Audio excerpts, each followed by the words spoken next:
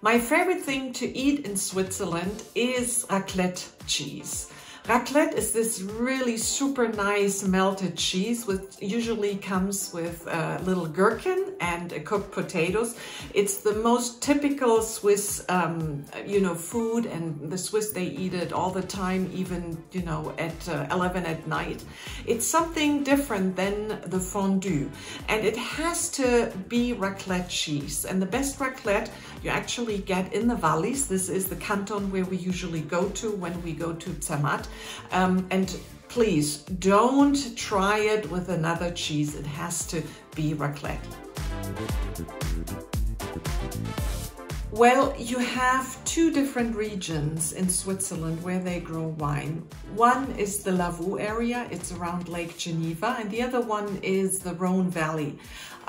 This is in the valleys, in the canton valleys, and this is quite warm there. The most popular wine in Switzerland is the Chasselas. It's a white grape. And I would recommend the Corniche des Allées from 2018. If you prefer rosé, then I would go for the La Petite Cure. That is from the Lavaux area. Then we do have another one is called Sortilège, also from the Lavaux. And if you prefer a Syrah, then this would be from the valleys. But we also have a Merlot from the Ticino, which is the only Italian canton in Switzerland. And if you prefer the red wine, then I also can recommend the Pinot Noir. That would be a wine definitely from Graubünden. Graubünden is the largest canton in Switzerland. But you have to come to Switzerland to taste all these different wines, because the Swiss, they don't export their own wine, they drink it themselves. My favorite hidden gem in Switzerland is to show, like the holes in Switzerland. What holes in Switzerland? Well, there are a lot of bunkers in Switzerland, and it's like the Swiss cheese, with the little holes, because you have a lot of bunkers in the mountains, believe it or not. And there's one particular place where you actually can see a door into the mountain, and if you would open the door, only happens once a year or so. When they open the door, you can actually walk in a bunker. Why do they have those bunkers? Where they started in the 1960s, during the Cold War time, to establish all those bunkers, and it is really interesting.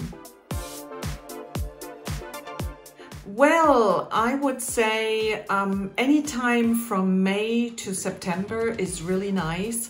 And it sort of depends of what you're looking for, because if you come in September, even into October, it is those really nice crisp sky. It is really nice to visit Switzerland, because when you go to Switzerland, you want to see all those wonderful mountains and amazing views you have on the top. So yes, September, October is a really nice time. And believe it or not, it is very hot in the summertime, can be hot. We even had like up to 35 degrees Celsius, in all the cities. Obviously, when you go high up in the mountain range, it is different. But I would say even May is really nice when, the spring comes, everything smells very fresh. That is wonderful. And if you try to sort of get a glimpse of the snow, then April is a good season. That is a good question. I would say the best Swiss chocolate you will find in a little cafe in Zermatt, because they selling the chocolate which won an award for the second best chocolate in the world. but you have to go to Zermatt to get it there. It's a Swiss company and they actually handcraft the chocolate. But there's also another little shop called Max Chocolatier. If you just want to go in a grocery shop and buy some chocolate bars, I would go for Cailler because it is really creamy. It's spelled C-A-I-L-L-E-R, but unfortunately you have to come to Switzerland to buy it. My favorite trip to run in Switzerland are all of them. We do have 2.5 trips in Switzerland. Why do I say 2.5? Because one is also going to Austria and the other 2 are going entirely in Switzerland, but one is a train trip and the other one is iced off by coach. I would say in terms of location, you're going to see pretty much the same cities and locations on both trips. But if you definitely want to see Geneva, then the train trip is a must. It depends on you. Do you prefer to travel by train? Just basically to look out the windows, but we do changing platforms quite a bit, and or do you just want to have the comfort of a coach? So this is sort of the difference.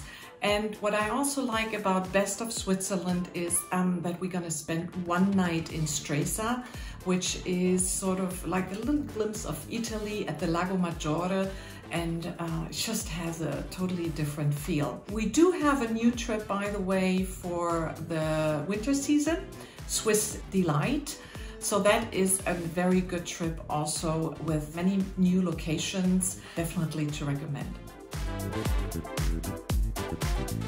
In Switzerland, you're gonna visit a lovely family as Be My Guest, a family who's growing wine for the last 400 years in the Lavaux area. So you're overlooking Lake Geneva. It's a gorgeous area of Switzerland. It is warm enough because it's on the sunny side. So they're growing their own wine. You have the opportunity to taste 3 different wines. One is a white wine, the other one is a rosé and a red wine. And we're gonna serve that also with what the Swiss call a Swiss apéro. So that means like obviously with cheese, Swiss cheese, and some cold cuts and a little bit of salad. But I would say the wonderful experience is basically to experience and try Swiss wine in a family which is there for so many years. It can get very cold in Switzerland, obviously, when you're up in the mountains.